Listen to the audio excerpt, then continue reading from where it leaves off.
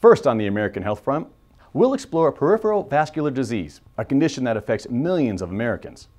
Leg pain can be a symptom of peripheral arterial disease, which affects up to 30% of Americans older than 50, or venous disease, a condition that affects up to 70% of Americans. I started to notice some cramping in my legs at night after I'd been active. I like to play tennis, I like to run, and then it just kind of continued to get worse.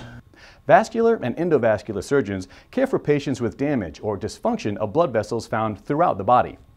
A blockage or narrowing in the arteries, the vessels that carry blood to the different parts of our body, can lead to leg pain, limb loss, or stroke, among other conditions. Poorly functioning veins in the body can lead to varicose veins, skin ulceration, leg swelling, or severe leg pain. Board-certified vascular and endovascular surgeon, Dr. Takki Momin, and the highly trained team at Eastside Surgical Associates specialize in the education, diagnosis, and treatment of diseases that affect the arteries and veins. I care for patients with vascular disease by being able to offer minimally invasive treatment options as well as traditional surgical treatment in accordance with the patient's needs. Endovascular aortic aneurysm repair, balloon angioplasty for peripheral arterial disease, also known as PAD, are some of the minimally invasive procedures that I perform.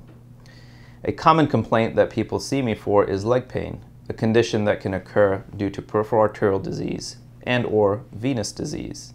The key to a successful outcome is an accurate diagnosis. Now, let's explore the diagnostic choices they employ. My evaluation of patients with leg pain begins with a comprehensive physical examination. In addition to the examination, we perform ultrasound testing. In the case of patients with peripheral arterial disease, we also perform a diagnostic angiogram for confirmation, at which time we can also treat the peripheral arterial disease at the same time. These specialists in vascular care provide both minimally invasive and open surgery choices. For patients with PAD, balloon angioplasty with or without stenting often cures the patient of pain completely. It can also enable healing of ulcerations in the foot due to PAD. In patients with leg pain due to chronic venous insufficiency, the minimally invasive technique of venous ablation can lead to pain-free legs that are also cosmetically appealing. Chronic venous insufficiency is an underdiagnosed condition that can be corrected for a tremendously improved quality of life. My goal in caring for patients is to provide minimally invasive treatment options first, but open surgical treatment such as carotid surgery for the prevention of stroke can be beneficial. Hemodialysis access for renal failure patients is another commonly performed open surgical procedure. Nobody, really very few people outside my family knew I had it done even. I was back on my feet a couple of days, and it's just continued to get better over the last 6 months.